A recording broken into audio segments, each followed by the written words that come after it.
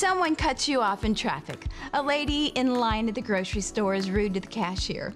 What if our first response is to ask why? Finding compassion in the midst of tension helps us be like Jesus, and it's easier said than done. Priscilla Shirer, Natalie Grant, Dr. Anita Phillips, and Hosanna Wong are joining us today. Come on, let's talk about it. Earlier this month, I went to the happiest place on earth, where I assume is most people's happiest place on earth, Target. And as I was in Target, I saw these two women at war with each other. And one of them was an employee, one of them was a customer. And this specific Target had changed the line situation somehow. And the customer was not happy about it. And she let the employee know it. She just said, you need to do the signs better. There needs to be more signs. You need to do the lines better. She was so upset. And she says, you need to help me know how to do this. I've never done this before. And the employee was shaking. And she responds, for sure. There should probably be better signs. I don't really know what I'm doing. I could do this better. I'm so sorry. The customer yells at her one more time, you need to do your job better. And then the employee says, I've also never done this before. And as I was watching these two women, it was like seeing myself in two forms. I was like, I can totally relate to these two women. Like, one of these women is like, we are in a situation in our lives that we've never been in before, and other people are supposed to help me. And the other girl was feeling like, man, I'm supposed to be helping people. This is my job. Why don't I know how to do this better? And in that moment, I saw myself in both of these women in times when I felt like other people need to be helping me out.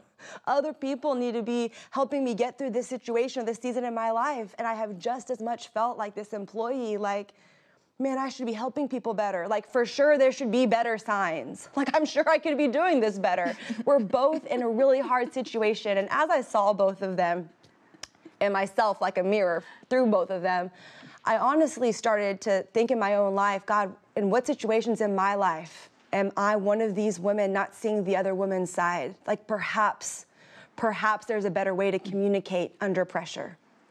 Perhaps there's a better way to see the other person's side under pressure. Like, God, what can I do under pressure so I am not also yelling at strangers at Target? Like, Lord, please help me. And I think it's a question we need to ask ourselves and a conversation worth having. What are we doing under pressure?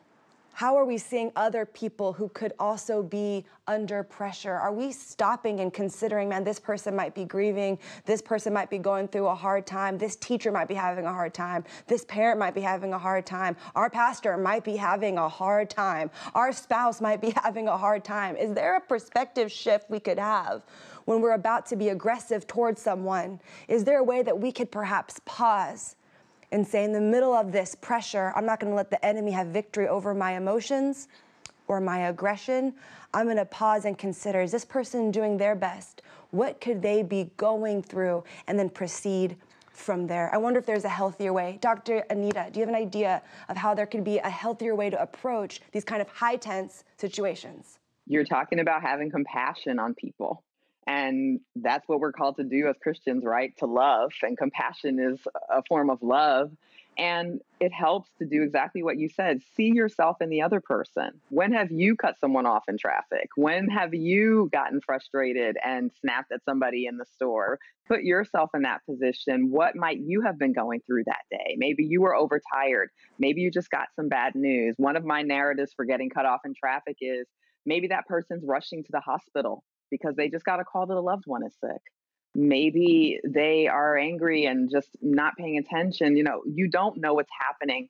And so in order for us to have compassion, we have to stop telling bad stories. A good 70% of our lives is imaginary. And I say it that way because we are constantly making up stories in our minds about why other people did what they did. We are filling in the gaps on their intentions. Wow. And unless we get to ask them and they have the presence of mind and the emotional awareness to actually be able to tell me, I really don't know what that motive is. And so we make it up. And we can, well, that person just doesn't like their job very much, or they just wanted to hurt my feelings. And you just want us just like, boo, you're making that up. Like, so if you're going to make up a bad story, make up a good story and go ahead and have some compassion. Put yourself in that position. What would you want someone to think about you? Because too often we take things personally when it hardly ever is personal. Usually people are just acting out of the space that they're in, and you happen to be in the line of fire that day. So I think we start by making up good stories, thinking the best of someone, no matter what's going on in that moment. And when we make up good stories, we're happier too. I love that. I love, that's hard to do because sometimes you default to that person is just stupid. And I don't want to deal with that right now. Right? Am I the only one, Natalie? But so I think what we need to do is default to love. Jesus showed us what to do. All through the scriptures, he talks about showing compassion. He went into the cities and he was moved with compassion. And I love that about him. He had compassion. It wasn't, you're an idiot and I don't want to pray for you or heal you today or judging you. He just had compassion on everybody. And on the cross, he even said, Father, forgive them, for they don't even know what they're doing. So here they're putting him to death, and he's got compassion, and he's asking God's forgiveness. Priscilla, I know you're so good at this, to default to love all the time. Help us that are slower to default here today. Just help us with that, would you please? I love you so much. Oh, I'm so Lord, glad you're on. I love you too. You guys are all Girl, so I love amazing. you too. I love you, and you must love me because, listen, this is something that I struggle with and wrestle with just like everybody else. But I will tell you that it has been one of the things that I wish now, 21 years into my marriage, I would have gotten a little bit of a handle on in year 2.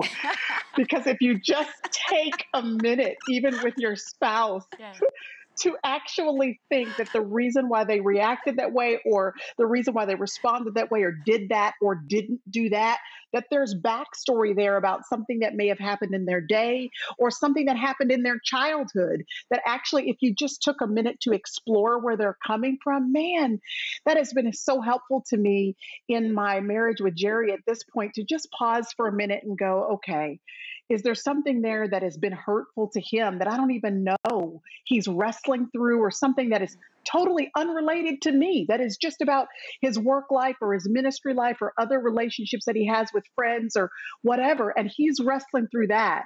And what I just experienced is coming from something that actually, if I take a minute to hear him and actually care about him enough to explore it, then actually God's going to use that to put compassion in my heart and then use me as a salve and as a balm and as a soft place for my husband to land.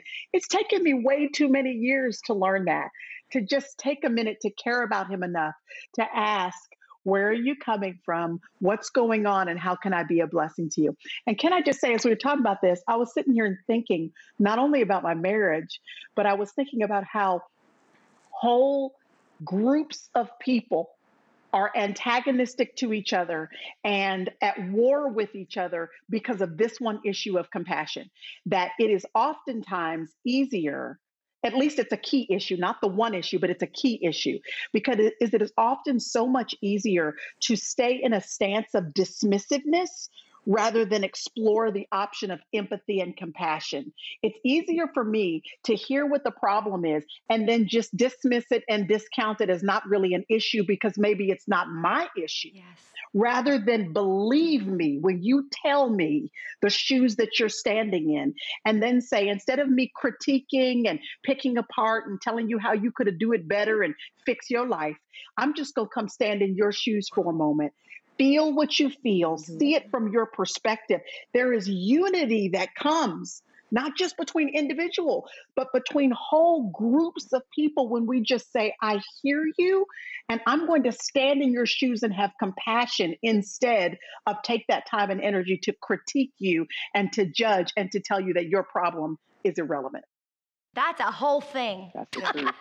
Whole thing. That's a whole thing that actually we could do an entire show on, because I think that's part of the problem, is that we get stuck down in the weeds. Do you know what I mean? We get ourselves in arguments that we don't even belong in.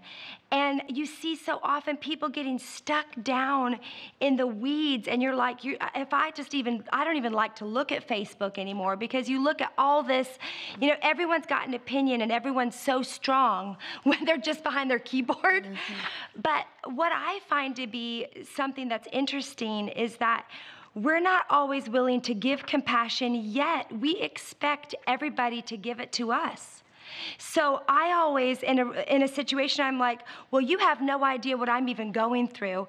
And we want people to give us the compassion that we ourselves are not willing to offer to somebody else. I'm a big believer, not just because it's a biblical principle, but because I've experienced it in my own life. I'm just such a big believer in the principle of sowing and reaping, that what you sow is what you reap. And I've even found in my own life that which I am longing for, when I begin to sow that, even when I feel like a person doesn't deserve it, when I begin to sow that, consistently, I'm sowing compassion. Consistently, I'm sowing understanding. Consistently, I'm sowing empathy. Eventually, I begin to reap that which I'm sowing. Yet, if you are sowing bitterness and discord, and you have a lack of empathy, and you have a lack of understanding, and you don't even model a desire to understand. I think I actually said this quote earlier in the week, but Priscilla, when you started talking, it made me think of it all over again. I'm telling you, Clive Davis can preach. And he gave that quote that said, instead of trying to discredit it, try to understand it. So instead of constantly trying to discredit what somebody else is feeling, I'm not always going to understand what you're feeling, Dr. Anita. I'm not always going to understand what you're feeling, Hosanna. I'm not going to understand where you're coming from, but I just need to take a moment and try to understand where you're coming from. And that always, to me, starts with a conversation. Instead of reacting or responding from a place of, I know better, and how dare you, and you need to know better about, you need better signs, and you need to explain better, lady in Target. Instead of that, just having, okay, I don't maybe understand, but how about we just get back to that, just even the human spirit of saying, let's have a conversation. Let's just have a conversation where I try to understand you, and hopefully you'll try to understand me. Good. I love the practical tool of taking the action to pursue a conversation. I love that so much, because I think it can be so much easier to think of compassion or gentleness as something passive, or sweet and meek and behind the scenes. Like, I feel compassion at those people. I feel gentleness at those people as opposed to towards those people. What would it look like to have active compassion? What would it look like to have active gentleness? There's a commentator who talks a lot about gentleness, and I love what he said. He said that gentleness is the act of saying, I'm going to fight for you, not against you. And I love that so much, because I so often think of gentleness as like sweetness and, something really beautiful, and maybe even something passive. I'm gentle. But I love how this commentator brought it. You are gentle towards people. You have a gentle posture towards people, compassionate posture towards people. When you go into a situation and think, as I go into this hard conversation at work, as I have this confrontation with this friend, as I go into this hard situation or confrontation or conversation with my spouse, I'm going with the posture of, I'm going to be for you and not against you. I'm going to fight for you in this situation. I don't need to win and you lose. I hope we both win. I hope the truth is ultimately what wins out. I hope reconciliation is ultimately what wins. And so I think compassion that is not active is not true compassion at all. And to be a gentle person does not mean to be a quiet person who's always sitting down doing nothing. It means to approach situations thinking, how could I fight for these people? And if I can't do something I think I can put my hands to, like, how can I actively pray for them consistently? How can I actively have gentleness towards this woman at my church? How can I actively be compassionate towards this group of people at my job? Compassion and gentleness is active. And I think the question we need to ask ourselves is not what do we feel towards people, but what are we actively doing to pursue reconciliation with each other and restorative relationships with one another. So I love, Natalie, that you talked about having active conversations. Yeah, I love that as well. And I think it speaks to what all of us are seeing happening in our culture this year, that compassion is seeming to be absent. There's cruelty and there's judgment and there's cutting and there's attacks. And I'm just talking about the body of Christ, okay? I'm not talking about the world. I'm talking about what's going on in the body. You know, when Paul said, the name of Jesus is blasphemed among the Gentiles because of you, because I have seen cruelty in the body of Christ this year that is unimaginable. And it is the absence of love. The Bible says the love thinks the best of people. And it says love keeps no record of wrongs. And I have never seen so many wrongs listed by people who call themselves Christian ever before in my life. I'm challenging the people of God who are listening to go read that love chapter and hold yourself accountable to every verse without saying but they, but this, no buts. No ifs, ands, or buts about it, baby. You are called to love. And without it, you are not related to Christ.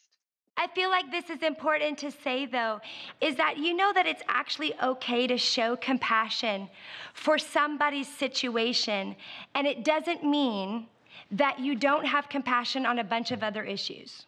So it's actually possible to say, I feel you in this moment that you're in, and it doesn't mean that I have to say, but I also don't agree with this, and I feel compassion for this, and I don't agree with this, because I feel like in this moment in our culture, if you're trying to stand with somebody or people or an issue of the moment to say, we see you and we value this thing that you're going through, everyone's like, oh yeah, well what about this? And how come you're not speaking up about this? And how come you're not speaking up about this? And you just kind of want to say for a moment, you know what? When Jesus showed up to heal the man at the pools of Bethesda, he wasn't saying that everybody else around didn't need to be healed, but in that moment, he was focusing on that man and his issue, and he said, today you are healed.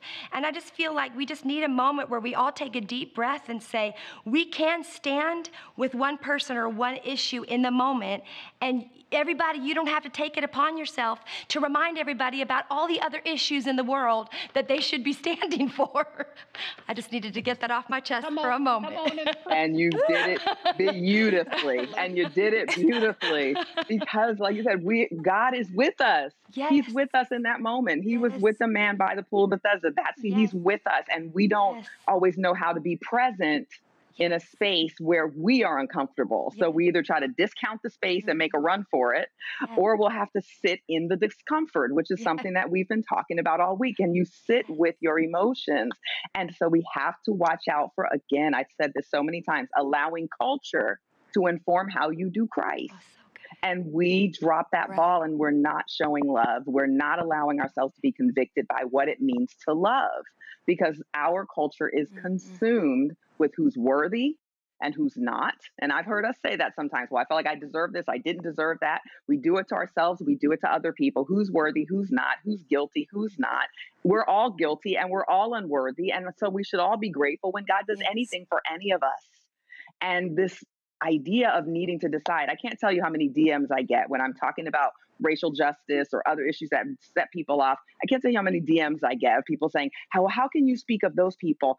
Those people are evil. And I'm just like, I'm sorry, are you even a Christian? Jesus. Who are you to call an entire group of people evil? And if they are, while you're calling them evil, how will you ever be around them long enough to show the light of Christ? It's scary. It's scary. We're not loving like Jesus. We're separating ourselves and being self-righteous, and we're lacking compassion. And the saddest part of it is that the compassion you refuse to give other people, you refuse to give to yourself. You have no compassion for yourself. You're tearing yourself apart. You're shredding yourself. You're holding yourself to impossible standards. You're holding yourself to being guilty for something you did 10 years ago, and you're still upset about it, and you still won't bring that pain into God's presence. You have no compassion on yourself.